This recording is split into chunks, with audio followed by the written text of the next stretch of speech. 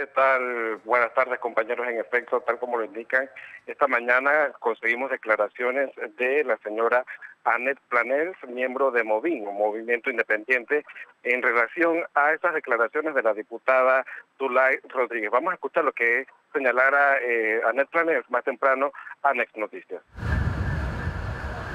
Hemos sido también sumamente críticos en temas que debieron haber incluido en la ley de contrataciones públicas, que es la no contratación de empresas condenadas por corrupción, y muchos otros temas en donde hemos estado constantemente, incluso supliendo el papel que deberían jugar los partidos políticos.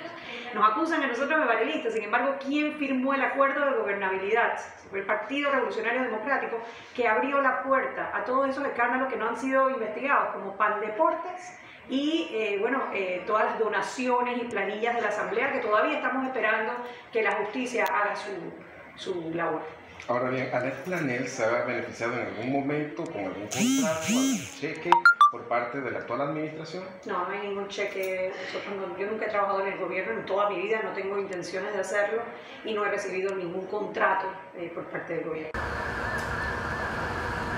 Y en declaraciones de la señora Annette Planells, en medio de la entrevista, ella reconoció que en su momento apoyaron la campaña del presidente Juan Carlos Varela, pero asimismo indicó que también han sido críticos de algunas acciones que se ha tomado durante el actual gobierno. Por supuesto, en el noticiario estelar un informe completo de este tema sobre esa situación entre la diputada Zulay Rodríguez y los señalamientos que ha hecho en contra de Annette Planells.